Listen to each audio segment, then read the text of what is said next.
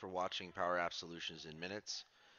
In our last video, we created an Azure function, a very basic one that takes a HTTP trigger as its execution method. And so what we're going to do here is just cover some basics. We're going to go ahead and select our web app because we want to go ahead and deploy this to Azure, so that we can then see if it actually works outside of our local machine. So I'm going to use an existing place called Azure Function Example Dynamics Tuber Alex. I'll deploy it here.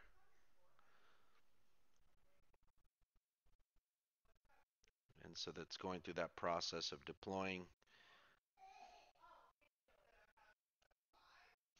Once the deployment is completed, I can view the output. I can see that it did a lot of work here,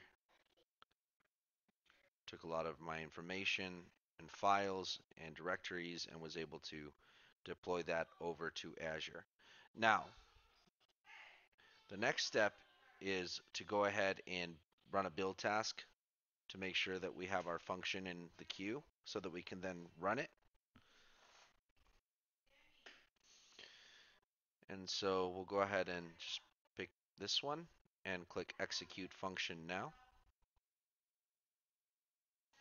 And right here in this JSON that we're passing, where the parameter is a name and the value that we're passing in is Azure, and that's what the application is expecting in that request, we're going to go ahead and post that.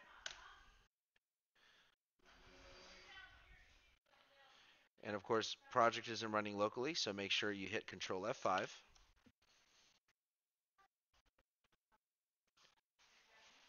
And then you should be able to go ahead and run this. So here we go. Execute the function, pass in what it's expecting, and then you should get a response.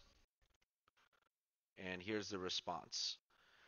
Hello Azure, this HTTP triggered function executed successfully.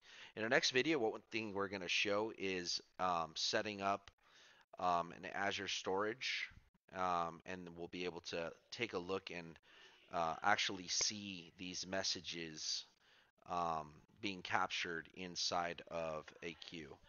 So looking forward to making that video. It'll probably come out tomorrow. Thank you so much for watching and have a wonderful rest of your weekend.